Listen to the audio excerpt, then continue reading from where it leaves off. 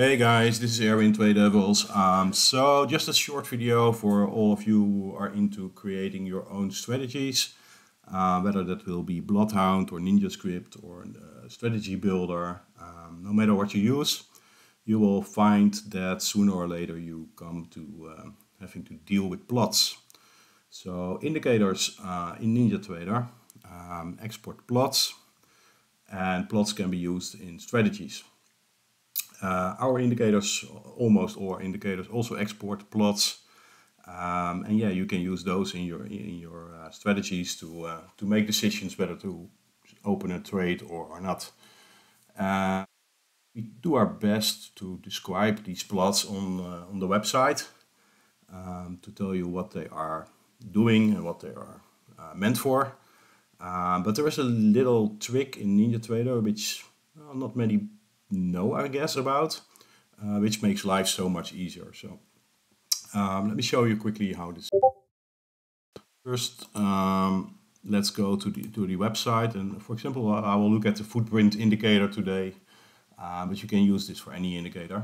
On our website, you can see there is a section about Bloodhound, NinjaTrader, and strategy support, where we mention all the plots and how to use them. But let's say you want to say, well, I want to know what this plot is doing, which values can I expect? Then simply add the indicator to your chart. So you can see I already have the indicator here on my chart. And we are looking at live data, by the way. It's well, about 1 hour before the market opens, so it's a little bit enough. Let me get rid of this. And let's just see those plots. So if you go to the NinjaTrader databox, that's this small icon here, or you can probably also find it here. Yeah, show databox there. Then Ninja will open a new window showing all the plot values from all the indicators, and it's really helpful. So for example, you can see the initial balance indicator, which I also have on this chart, the current day open high low indicator, the toolbar, etc. And here we have the TDO footprint with all the plots and all these values.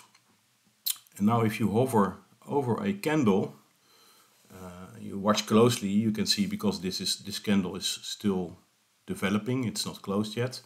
You can see those values changing. For example, if you look at the volume here and here, you will see that it will change with every tick. Yeah, and that way you can very easily see what those plot values are doing and meaning. For example, let's say here we have a divergence signal. So if I go hover over this candle right here, you can also see the divergence is plotted here with this magenta. Then go away. Then you can see that the delta divergence flips from 0 to 1. You can see it right here. So this delta divergence signal is plotting a 0 if there is no delta divergence, and a 1 if there is a delta divergence.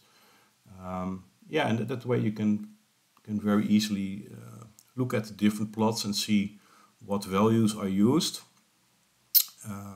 so you can use them in your trading. Let's find another one. Let's see the sell imbalances right here, for example, or the buy imbalances. And then let's find a bar with multiple imbalances. So here we have a bar with 1, 2, 3, 4 imbalances, and if I hover over it, you can see sell imbalances flipping from 0 to 4. So this is a count. It's giving you the amount of sell imbalances in the bar. For example, this bar only has 1 sell imbalance, so the count here is then going to be a 1. And it's a little bit difficult because if I move my mouse, then it shows the other candles. But yeah, you can see it maybe better here, right? Sell imbalance is 1. So yeah, like I said, using this method you can quickly determine what the values of these of these plots are. Are they like volume, are they like price, or are they a count or 0 or 1?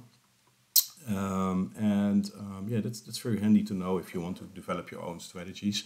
I use this myself a lot if I'm playing with some ID in Bloodhound and maybe using a third-party indicator. Yeah, I just use the databox and I go over the candles where I would want to see a trade. Just look at the plots and see what they mean. So yeah, that's all I had to say for now. I hope this was useful for you guys, and see you next time. Bye bye.